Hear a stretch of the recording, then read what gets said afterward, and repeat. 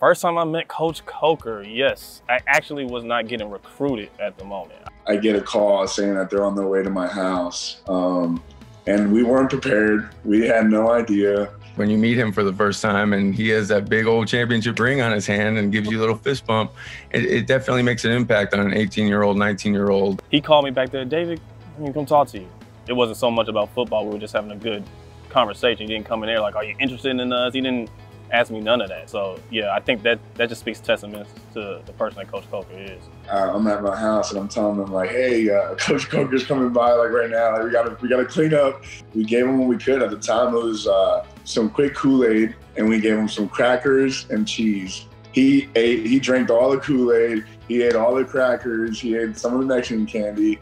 And then when he said that we wanted to offer you a full scholarship, like my mind was blown. All we had for coaching office was a little trailer. We were in a basketball gym. We called it the weight room, or that was our locker room over there, and we were having meetings outside. You didn't have your own field to practice on. I'll honestly say that my concerns were really pretty much gone once I discovered that Coach Coker was going to be the coach.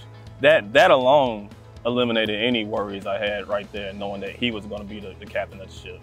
And this is someone that has coached some of the greatest players to ever play the game. This is a guy who has a national championship ring, and he's never too big for the moment. He's never too big for anybody he meets. I just want to thank you from the bottom of my heart for taking a chance on me and for giving me the opportunity to change my life.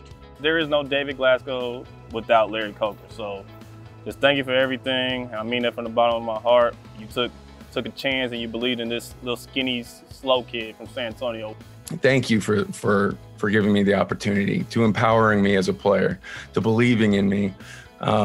Without that, I don't think I would be where I'm at today. Every time you see UTSA win, you should feel a huge joy in your heart because you were the one that started this whole thing.